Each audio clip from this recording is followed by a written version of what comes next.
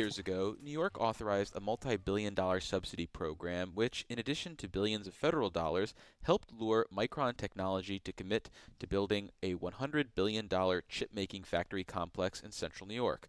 In the wake of the project falling behind schedule, as well as changes in the power structure in Washington, D.C., we wanted to examine where this project stands and what its future looks like. To do that, we're joined in the Capitol Press Room by Glenn Coyne, a reporter with Syracuse Post-Standard and Syracuse.com, who earlier this year I got to see get recognized as Journalist of the Year by the Syracuse Press Club.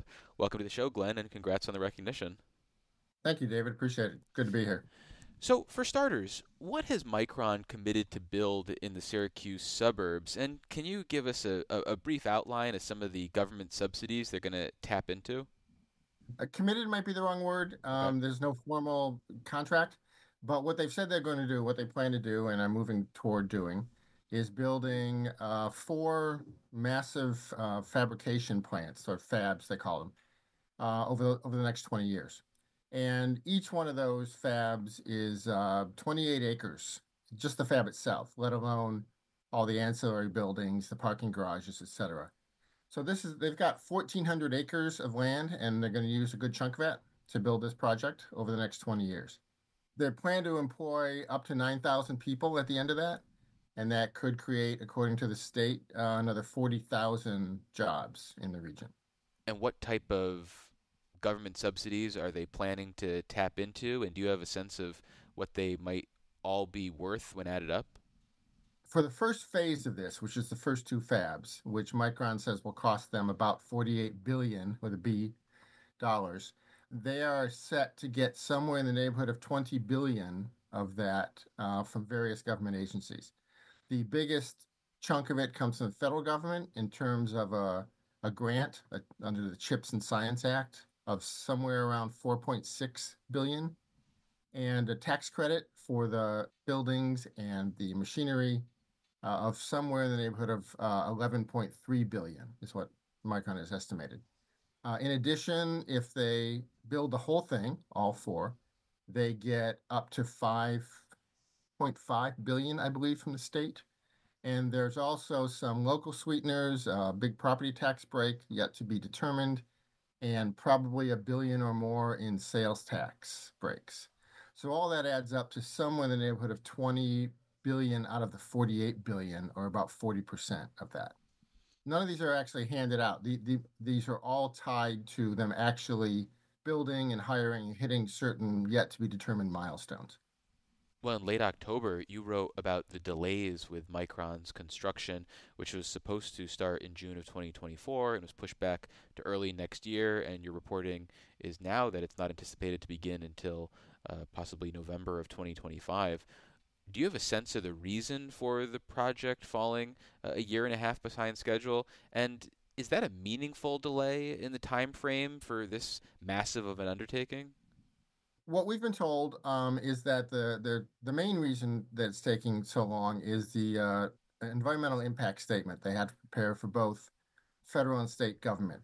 These things can be thousands and thousands of pages long, and they look at everything from job creation to housing to air quality, etc. That is taking much longer than anyone anticipated. That is supposed to come out now, at least the draft, in December. So next month we should get a look at that. The other reason is that Micron confirmed the presence and breeding of a couple of endangered species of bats. And so that means under state and federal law, they can't be cutting trees down during the time the bats might be there. So Micron can't cut trees from, I think it's April 1st to October 31st. So theoretically, they could wrap up all the approvals by next summer, but still have to wait until November before they can start clearing. It's been delayed now a year and a half from the original. One Micron executive told me after the first delay that the initial timeline was aggressive, and this one is more realistic.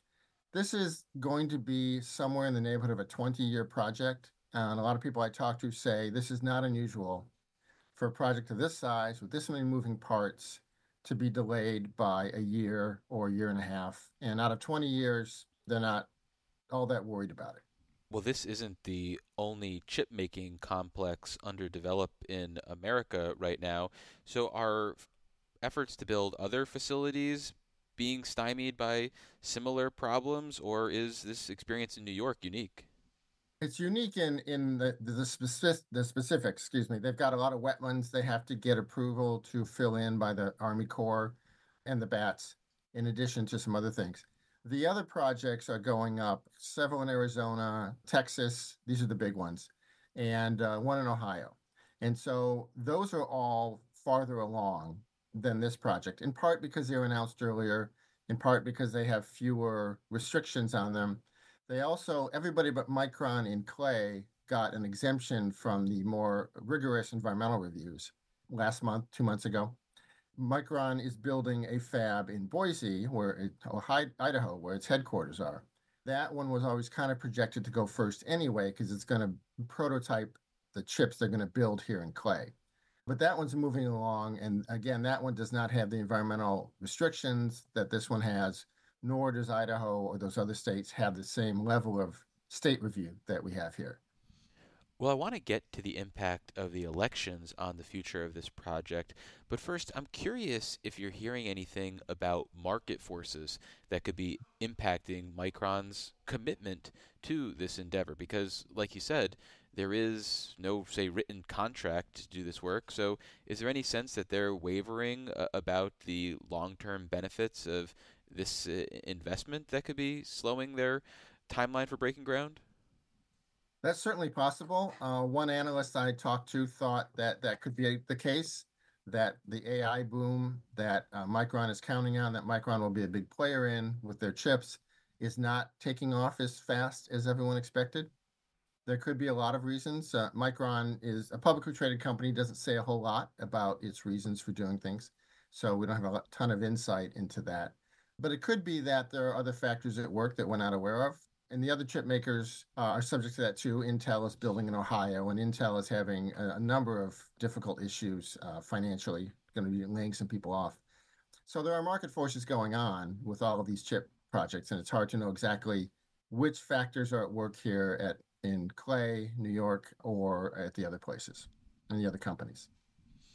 Well, turning to politics, in the immediate run up to Election Day, we had House Speaker Mike Johnson in the area make some comments about the future of the federal subsidy that Micron could be receiving that spooked central New York, comments that he subsequently downplayed.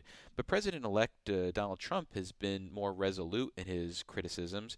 So I'm curious how you think politicians in Washington, D.C., specifically maybe Republican majorities in the U.S. Senate, Republican control of the White House, could impact the future of this project. It's unclear exactly what the Republicans will do. It looks like they're going to sweep presidency and both houses, so they will be able to affect this bill. You kind of go back. This general sense is that, and Mike Johnson, the House Speaker, said this last week, that the real concern is not with the CHIPS Act and the fact that we're trying to bring chip manufacturing back to the U.S. They support that, but that the CHIPS Act has too many restrictions that Republicans don't like. Johnson mentioned specifically green energy requirements, which is part of the bill. There are requirements for project labor agreements with unions, requirements for childcare. So all of those things could theoretically be altered, and it actually could benefit the companies if they didn't have to do certain things. But it also could be that as the Democrats lose power, and particularly Chuck Schumer, who's the Senate Majority Leader now, who won't be likely after January, he has been a huge advocate for the CHIPS Act and for Micron in particular. And so there's some concern there that New York's the project here in particular will lose some support in Washington. What that means is, anybody's guess. From Micron's perspective, is this project viable without the federal support that's been committed at this point?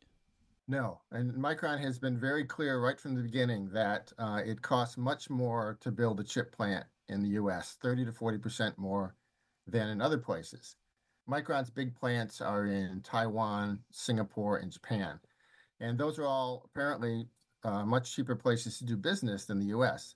So Micron has been very clear from the CEO on down that this project only happens with substantial tax breaks and subsidies. Well, you mentioned the nuance in Speaker Johnson's criticism of the federal program. You also have noted, though, in your reporting that Donald Trump, when talking about this, has been a little more blunt, speaking in an interview saying the chip deal is so bad, we put up billions of dollars for rich companies. Does Mhm. that seem to you like there could be a divide between the White House and Congress moving forward? Or is this one of those instances where you take Donald Trump seriously, but maybe not literally? A lot of people say that that's the way we should take Trump. What his comments about the CHIPS Act were critical but kind of vague. He didn't suggest repealing it. He didn't suggest, at least last couple weeks ago when he was on the Joe Rogan show, he didn't say we should repeal it. He didn't say we should cut it. He just said he didn't like it. It was a bad deal. And as I mentioned in some of my stories, as president, Trump had really no worries about overturning things his predecessors had done, whether that was, altering in some ways the Affordable Care Act to pulling out of the Paris Agreement. So, so it's very possible that Trump and the administration could make some changes to, say, the tax law, the tax regulations that would affect the projects. The Congress could go in and alter in some way the CHIPS Act that would make it better or worse for certain chip makers or all chip makers. So really, everything's on the table. It certainly does raise the anxiety level here to see, especially to see, a presidential candidate who is very critical now become president, and for the Senate to flip and our representative no longer be the most powerful person in the Senate. Well, we've been speaking with Glenn Coyne. He's a reporter with the Syracuse Post-Standard at syracuse.com, and he was recognized as the Journalist of the Year by the Syracuse Press Club. Glenn, thank you so much again for making the time, and again, congrats on the award. Thank you, David. Good to talk with you.